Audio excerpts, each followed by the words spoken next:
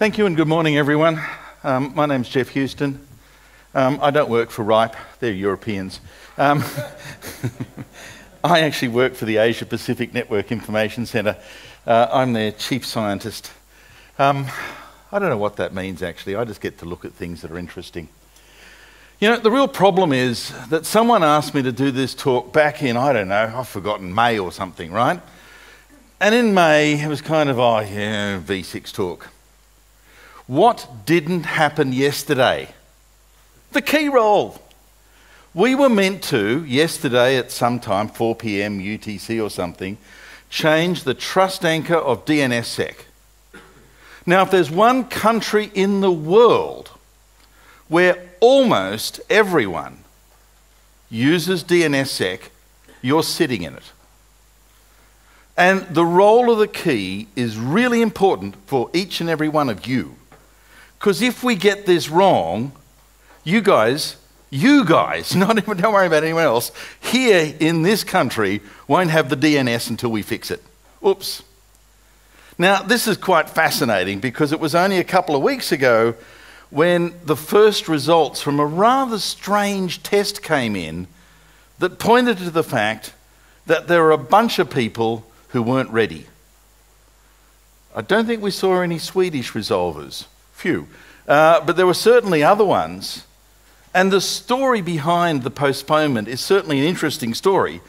And if you've got questions about it, let's do it at the end of this session. Because I'll go through this talk anyway, because I think it's kind of fun.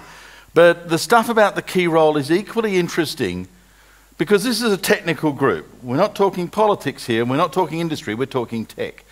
And the technology of how you instrument the DNS is fascinating.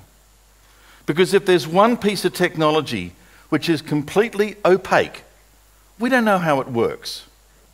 When you're an authoritative name server, questions come at you. When you're a user, you just fire off questions into some DNS black hole and sometime answers come back. The how and why is fascinating. But like I said, if I was doing slides last night, that's what I'd talk about today, but I'm not. We're talking about V6. Oddly enough, the two intersect, so it's not completely wasted.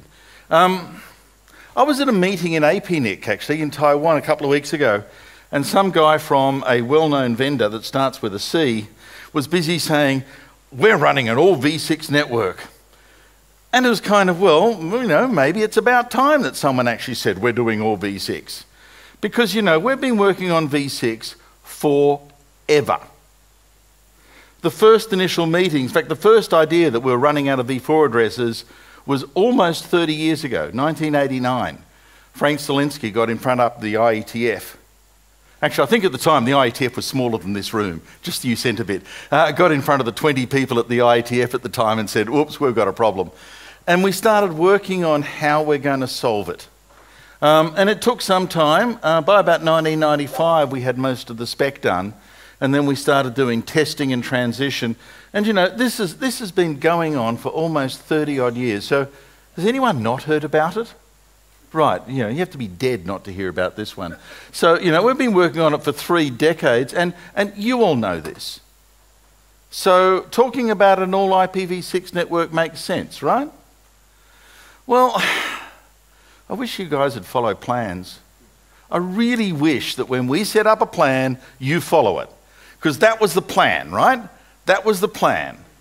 The plan was we'd never have to give away the last V4 address.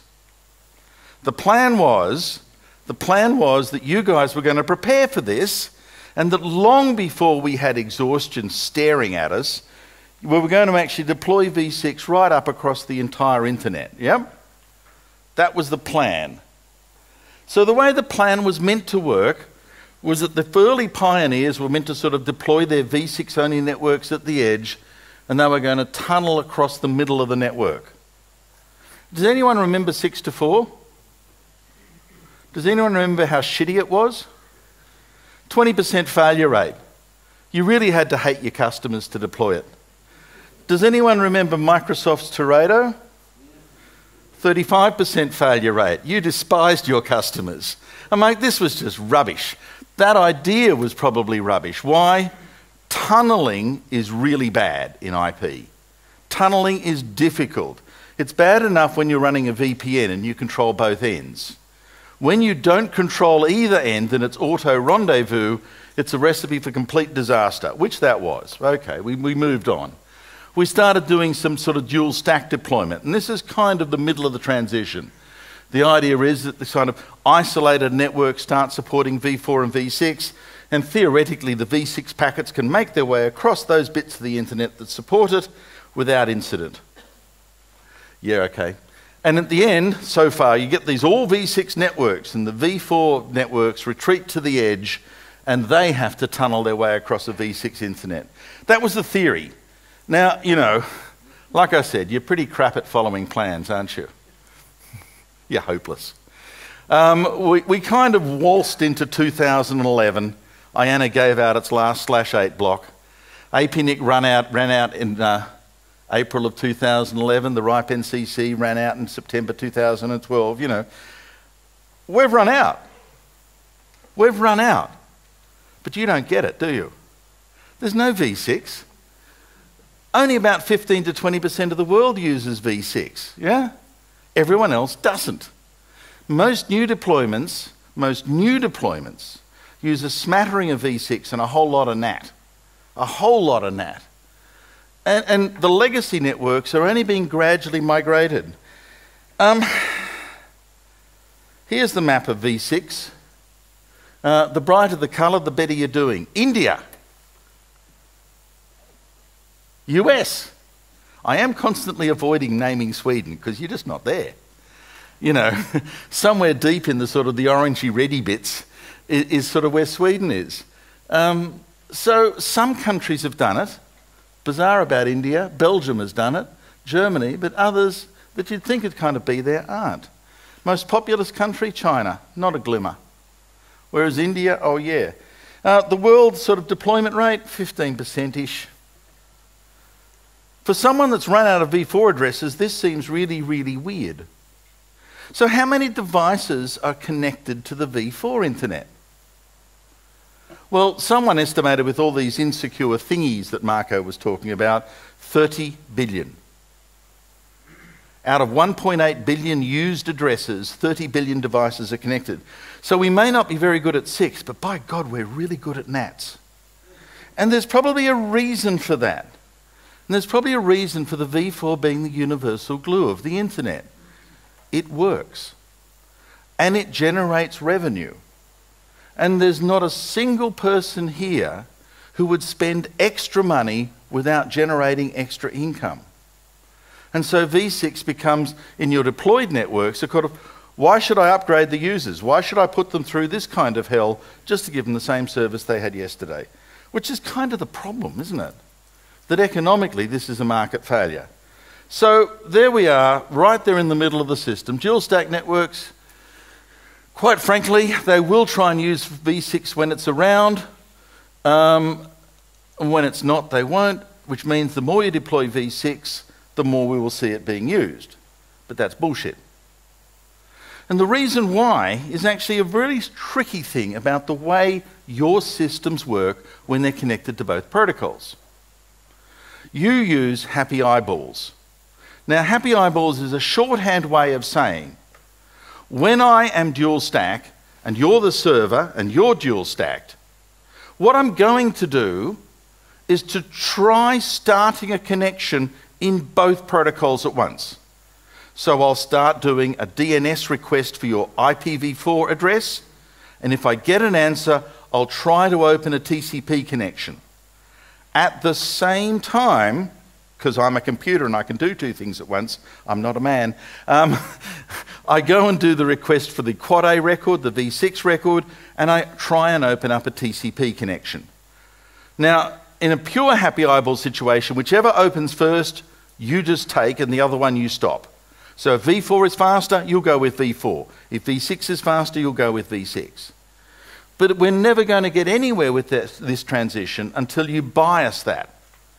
So what actually goes on is that the v6 connection gets a 1/3 of a second advantage, 300 milliseconds. So as long as v6 is no worse than 300 milliseconds slower, you'll choose v6. How far does a packet go in 300 milliseconds? Around the world. So it's a pretty generous kind of thing. And most of the time, v6 will sort of work if you have dual stack.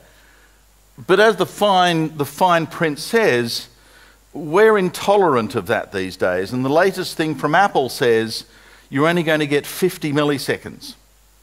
50 milliseconds. That's now getting to be pretty tight. So for those of you who have deployed v6, do you route down the same paths as v4? If two things are connected in 4 and 6, are the paths between the two in 4 and 6 the same? Because if they're different, you're going to change the way this works. India is a classic. Their v4 routes across the Bay of Bengal directly to Singapore. In v6, they route via the United Kingdom. Because you can. Does Happy Eyeballs work? No, it's atrocious. All this v6 deployment, and in that part of the world, they only use v4. So there's a number of subtleties about v6 and this kind of approach that it takes a lot of learning to actually understand what's going wrong and why. Happy Eyeballs, you better route your v4 and v6 down the same paths, or things are going to work badly. So as far as I can see, things aren't quite right yet. And that question, when do you drop v4? When do you go to v6? Are we ready yet? Is really a very, very timely question, except if you're in Sweden and you're asleep. Because with others, they've made the investment, but they're still trying to support 4. When can you turn it off? When can you go to the economics of a single stack internet? So the issue is it wise, or are you being brave, or are you being silly? To what extent is v6 reliable and ready for use? That's a really good question. Because literally, we cannot run v4 forever. We can see the end. I'm like, cramming 30 billion devices into 1.8 billion addresses is truly a miracle, truly. But I don't think you're going to cram 300 billion. You can't keep on upping the number and hoping that v4 will cope. Something's going to break. So at some point, you are going to have to look at, does a v6-only network actually work? And that's a really interesting question. What do we have in v4 that we don't have in 6? What do we need? What do we rely on today that v6 doesn't provide? So if it's nothing, feel free. Turn on v6, you're done. But otherwise, maybe we've got some work to do. So let's go back and roll all the way back to, I was told it was the Big Ten meeting in Chicago in 1993, when there was a bunch of folk arguing over what should go in an IP header. And there you see the 2 IP headers actually out there. And there are some subtle differences. Certainly there are bigger addresses in v6, but there are fewer other fields. Where's the identification frags and frag offset? It's gone. What's this flow label? Well, it's new. There's a bunch of sort of subtle changes there. Type of service got changed into traffic class. No one uses QoS, no one uses traffic class, cosmetic change, didn't matter. Anyone who sets those bits is basically an optimist, an insane optimist. It will make no difference. The flow label was added, mainly because Bob Hinden was working for a company that wanted to use it at the time. That company's now broke. The flow label is largely cosmetic. Set whatever you like in, it makes no difference. The options and protocol fields were replaced by extension headers. So this is a bit interesting. This is the variable part of the header. You never used it in v4. As long as you never use it in v6, you'll be fine. As long as you never use it in v6. Because you don't use them in v4, because routers drop them. Oh, fragmentation was pushed into an extension header. That was kind of a big oops on the floor moment. Because the one thing, and I'm going back to about 1985, that made IP so much better than DECnet, that made IP actually better than AppleTalk, or any other protocol we knew at the time, the one thing was fragmentation. Because before that, you had to understand what packet sizes were in order to get packets through a network. How big could you send a packet through an X25 network? 128 bytes. What about ATM? Well, 53. Oh my God. What about Ethernet? Well, anything between 64 and 1500. What about FIDI? Well, that was 4000. What would happen if you tried to send a FIDI packet, 4000 octets, into an Ethernet, 1500 octets? If you're using IP, you could fragment. You could make it work. Any other protocol, you could not. So fragmentation was brilliant. That's why we're running IP. Yet now, we've pushed the fragmentation control into the never-never land of optional extension headers. Oh, and the checksum becomes a media layer. Don't really care about the others, care like crazy about those two. Because if you're going to run v6, you've got to worry like hell about those two. And most people don't. So that's the substantive change. That was the outcome of that meeting in Chicago. That was what happened to change v6. And it's a really subtle change. But as I said before, fragmentation was the heart of why people ran IP and not DECnet. Actually, DECnet was a pretty crap protocol, but by the by. That was at the heart of all this. So what really changed? In v4, you just send a packet on its way. If the next hop was X25, or something that had a really small packet size, you took the big packet, shredded it, and sent it on its way. So the packet movement was always forward. The destination address is all you needed. You ever seen those networking diagrams of the 3GPP protocol where you've got boxes and arrows and stuff everywhere? This is what this looks like in v6. Because routers are not allowed to fragment packets. Not allowed by the standard. So the middle of the network has to drop the packet. You can't send it on and fragment it. You have to send a message back to the source saying, that was too big, you should try something smaller. And the source has meant to fragment the packet and send the little bits onward. Sound reasonable? Everyone, sounds reasonable? Nod, yes. Who runs MPLS? Oh, come on, you all do. Is MPLS bidirectional? Shit, no. It's only one way. What happens if that's in the middle of an MPLS tunnel? You meant to say, I don't know either. Because I don't know. You can only push it forward. All of a sudden, the assumptions that we make about IP start to fall over when you introduce that kind of behavior. Because in MPLS, yes, that ICMP message has to go the other direction. God knows what happens after that. I've never figured it out. From the stats we're about to see, you haven't either. Oops. But no one ever fragments, do they? It's not really that important. We'll get on to that. So, okay, this is a problem. The middle has to talk backwards, and sometimes the middle doesn't like doing that. And secondly, you can't drop ICMP. How many of you run firewalls that drop ICMP? Hands up, everyone. ICMP is evil. You can't authenticate. Drop like crazy. But I needed it because I can't use a smaller packet until I get that ICMP telling me the last one was too big. So dropping it's a disaster. Oops.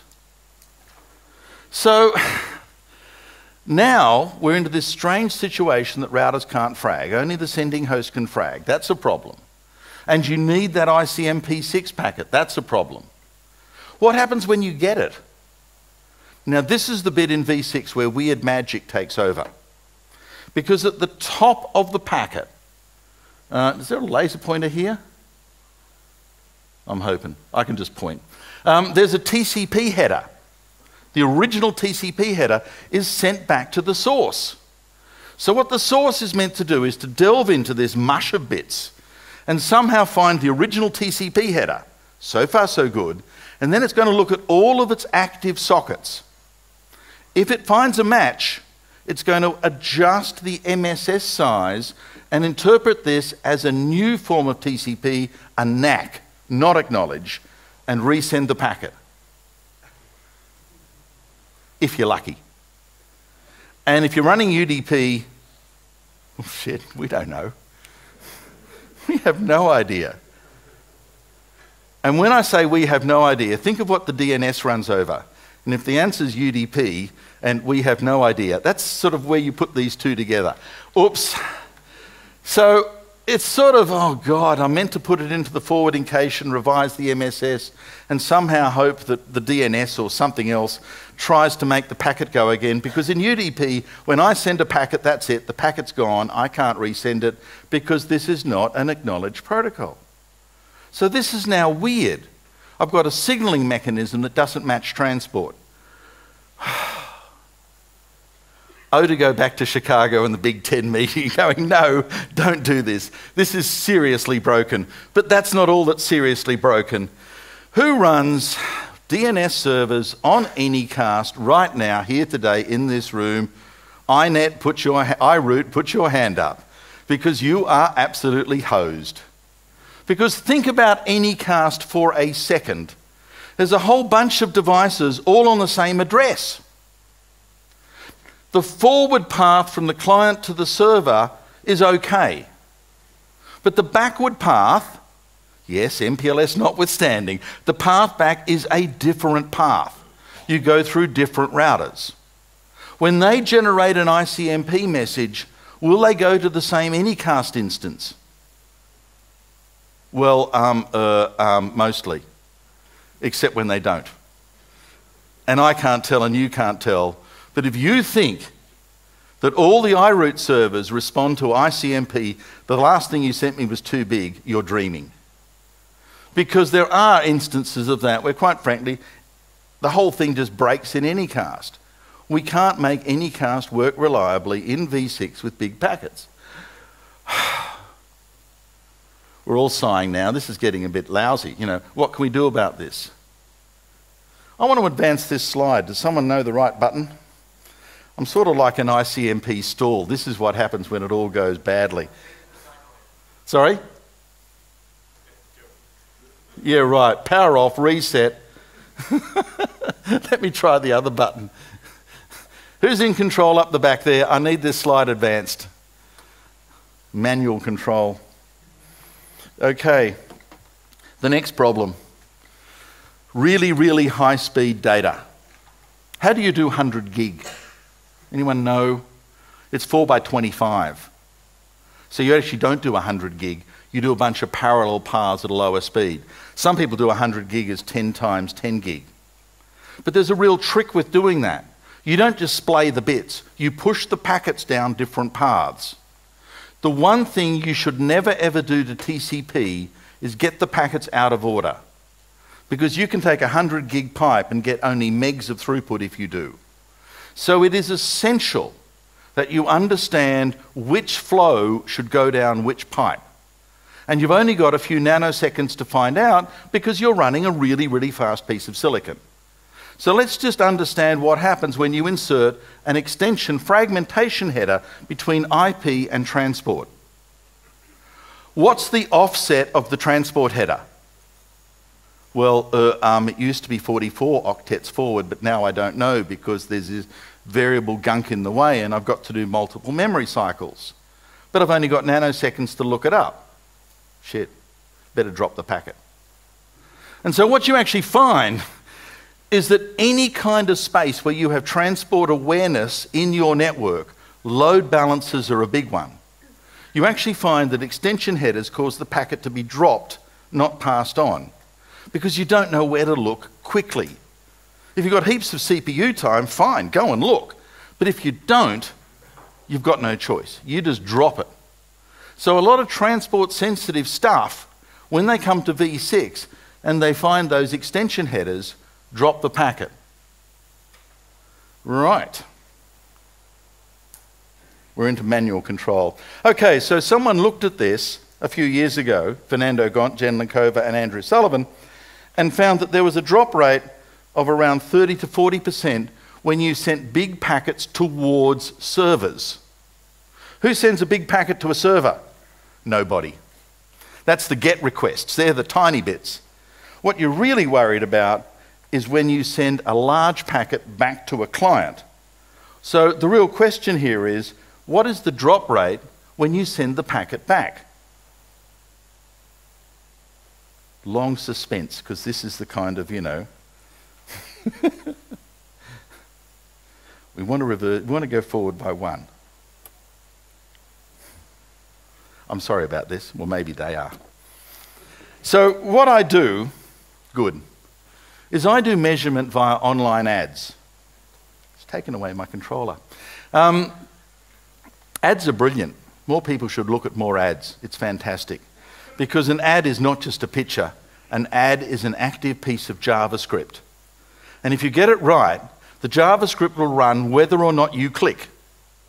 And if you don't click on it, I don't pay. So I can do millions of these things a day for a tiny fraction of price and measure large amounts of the internet every single day. Now, what can I do in an ad? I do what you always do. I get URLs. Give me this URL. What does that make you do? You've got to look up the DNS and you've got to do a web fetch.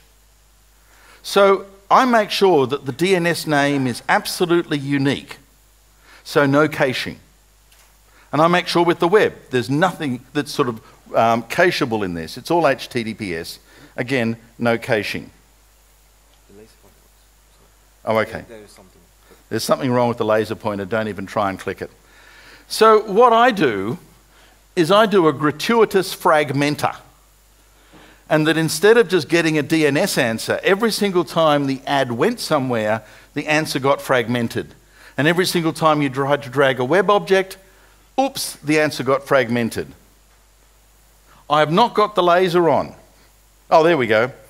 Now, with a few tricks in the DNS, and if you've ever heard about glueless delegation, that's the trick I'm using. The DNS can tell you what the DNS is doing. And so if you want to know, did you get that fragmented answer? The DNS itself will say, yes, I got it, I'll continue with resolution. And equally, if I muck around in TCP, I look at the ACK packets coming back. If I send you a bunch of fragmented goo and you ACK it, we're good. So that's what I'm looking for. That's what I'm looking for. Now, we did these experiments across, I think it was about 1.5 weeks, 40 million endpoints all over the globe.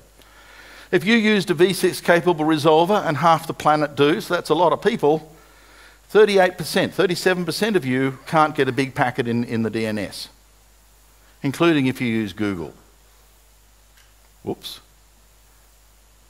Whoops. More than a third can't get big packets in the DNS. 20% of end users can't get fragmented V6. That's terrible.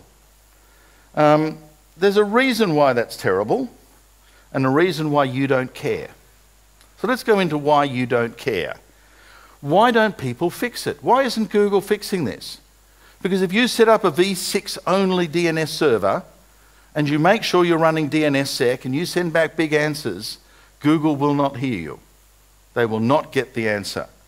And the answer is because V4 fixes everything.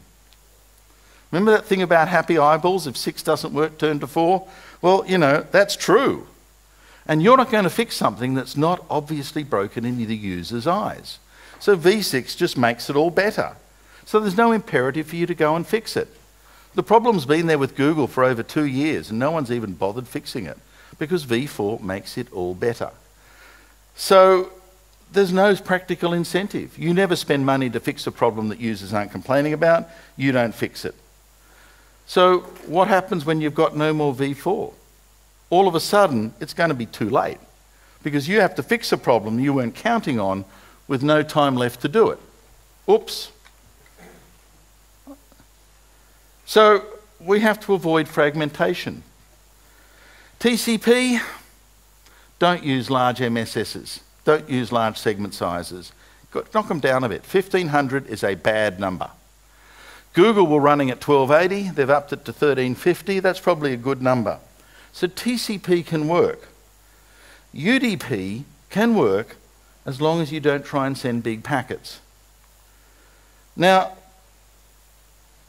the thing about UDP and DNS and big packets is DNSSEC. During this key roll that didn't quite happen, if you now search for the DNS keys of the root zone, the answer will be 1,414 octets.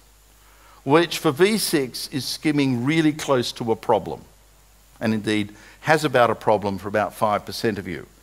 So if we actually want this to work reliably, stop doing this backwards, we've got to do something about about UDP and v6, because this can't work. So one answer is we go back and redo that meeting in Chicago and go, well, that was wrong. Let's do forward fragmentation. Let's go and change all the v6 to behave differently.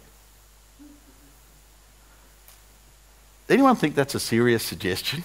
Because I'd like to talk to you, because I'd like to understand how we can make that kind of change this late in the day. This stuff is now deep down in the ASICs in firmware. We're no longer agile. We are deeply cemented into the way it currently works. So quite frankly, to change the way our routers and switches work in v6 to actually alter this behavior, pigs will fly first. Okay, that's a problem. What about another solution? Change it the other way. Get all the deployed routers and switches to actually alter the way we manage packet fragmentation. Don't do ICMP, do something else. You know, again, it's just not going to work that way. And so we're really running out of options very, very quickly. And the issue is, at some point, we've got to give up on fragmentation in v6 completely. What makes the DNS work? It's cheap. You don't pay for it. Why is it so cheap? Because it uses UDP. Because if we had to use TCP, the servers would be at least 10 times larger because of TCP session state. We'd probably also have to change the protocol a lot. So UDP is fast and cheap and doesn't quite work properly in v6. Damn. Which means we're kind of staring at that last option. We have to move it off UDP. That's easily said, but anyone who runs a large-scale DNS server, do you run one in .se? Is still sitting there looking at their memory and compute capacity going, I can't do it all in TCP. I have to spend a massive amount of additional money. But what else are you going to do? Are you going to change v6? Are you going to change the way it handles fragmentation? No. Are you going to change the way your load balancers and switches work? Well, in the fullness of time, in a few decades from now. In the immediate, no. So you're between a rock and a hard place. You've either got to change the deployed v6 network and change the way it handles fragmentation. You've got to actually manage this properly, which you're never going to do. Or you're going to point at the DNS and go, you change. I haven't got a problem, you have a problem. And it seems that that's precisely where we're heading. That we're going to point at the DNS and go, well, the DNS actually has to do the change. So that's going to cost. It's going to cost in effort, it's going to cost in money, it's going to cost in people. And it's cost that you're not going to spend until the last second. So collectively, we're sitting there working on v4, just kind of hoping the gnats will keep on working. And by the time we really need to rely on v6, oops, we've got a huge problem. So at this particular point, it seems that the DNS really, really has to change. So does this slide. But of course, the real reaction from everyone, and I don't think you're any different, is that if you close your eyes and just sleep, when you wake up, it'll all be better. Or maybe not. Thank you.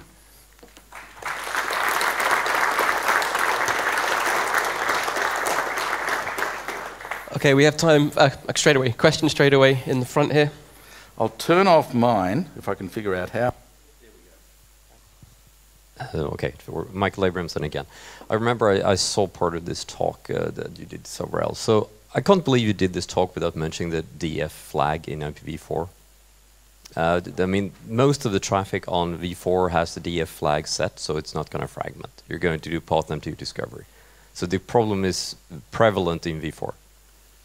Most of the TCP traffic has DF set, none of the UDP. Right? And that's the real distinction. TCP, you can kind of work around. And the reason why is a whole bunch of issues around the way TCP works, that it's a continuous conversation between the sender and the receiver. And when something goes balked in the middle, even the loss of signal is a good indication that there's something to fix.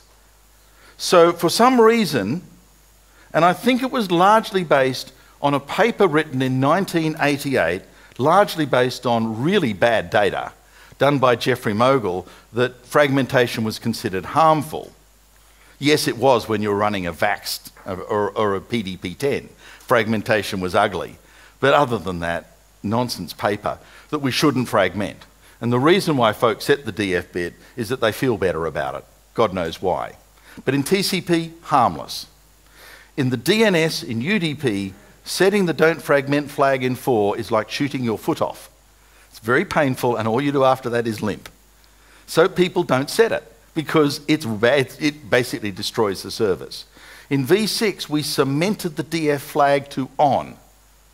Only the source can fragment. And then we made it really impossible for the source to get back the information going, I need to fragment this again because of UDP. UDP is hard. And so what we're doing is actually pushing the fragmentation problem up to the application layer.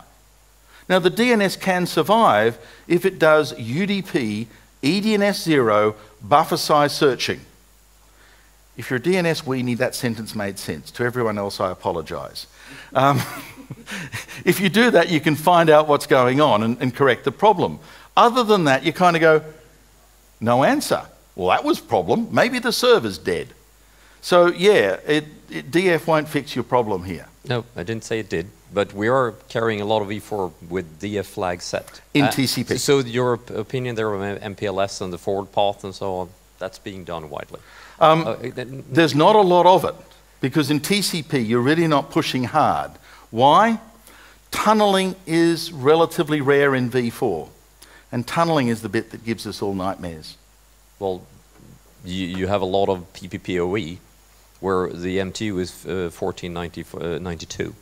I would say like half of the planet sits behind PPPoE, probably, something like that. That is 1492 in... but yes, they do MSS adjust to work around that problem.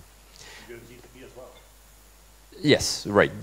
MSS adjust is done as well. Yes, right. So let me tell you about one more protocol just to give you a nightmare. Chrome now has around 78% market share. You've got Chrome running on your mobile. You've got Chrome running everywhere.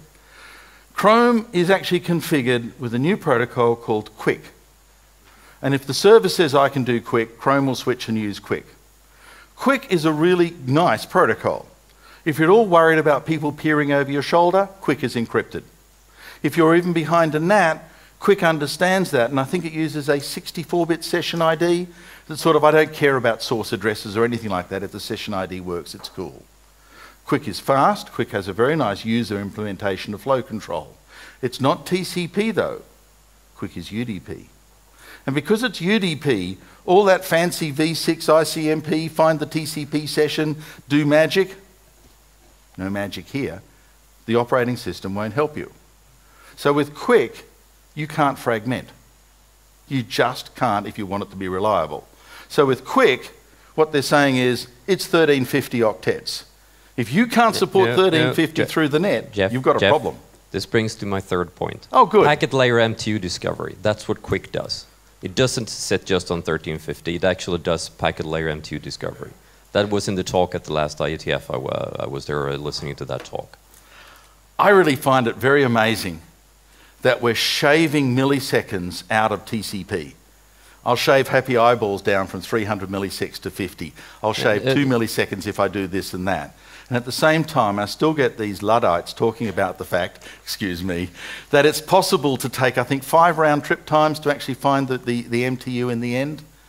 It's possible, yes. But you're relying on packet timeout. It's a really unreliable signal.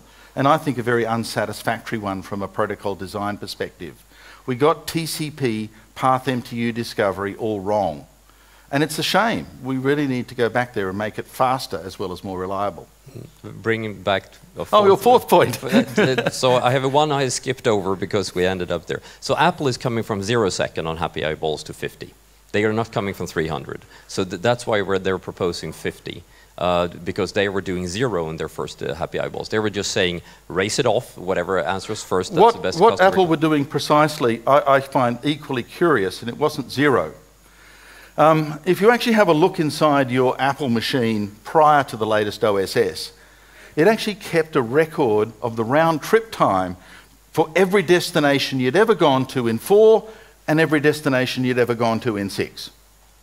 And so if you're going to somewhere you've been before in both 4 and 6, Apple compared the 2 times and said, I'll take the fastest. Fair enough. What if you'd never been there before? Oh, says Apple, I have an answer. I will take the average round trip time of everything you've ever been to in 4 and the average round trip time of everything you've ever been to in 6, and I'll just pick the fastest. And you sort of go, why? Why does that make any sense at all that this unknown destination has a round trip time equal to the average of the rest? And the comparison makes sense. It's sort of, oh, it seemed good to us. It was a Friday afternoon, I suppose. We had to do something. So, you know, it was a very unsatisfactory answer even then. Moving to 50 milliseconds, I think, actually puts it on the edge of the razor blade. It's a tough time. Right, but initially, I haven't heard any. I've talked to the Apple people multiple times, and I've never heard what you just said. But okay, the 100 gig 4 times 25. That's a gearbox. It shaves the packet down and shoves it down the 4 paths simultaneously. There is no equal cost multipath on those 4 times 25. What did you just say? Yes. It sends the same packet down all 4 paths simultaneously? It's an inverse mux. It sends parts of the bits of the packet down the 4 paths. I think that, yeah, I've had these conversations with vendors as well. And the vendors that I've talked to around the Arista area, packet by packet each channel. Well, when I participated in the 100 gig standards development, it was an inverse gearbox. It was a bit mux. It cuts up the packets and sends them down, inverse mux down these 4 channels. But if you have parallel 100 gig links using equal cost multipath, in serious trouble. Your point is valid, but in this specific case, it's not. Okay, I've now made my 4 points. You feel better. Yes. He feels better. I'll yield the floor to someone else. Anyone else want to defend V6? Because it's really worth defending. We have like 1 minute for one very final quick question, if anyone has one for Geoff. Why didn't we roll the key? Why didn't we roll the key? I think that's going to take more than a minute. Okay, thank you very much. Thanks, Geoff.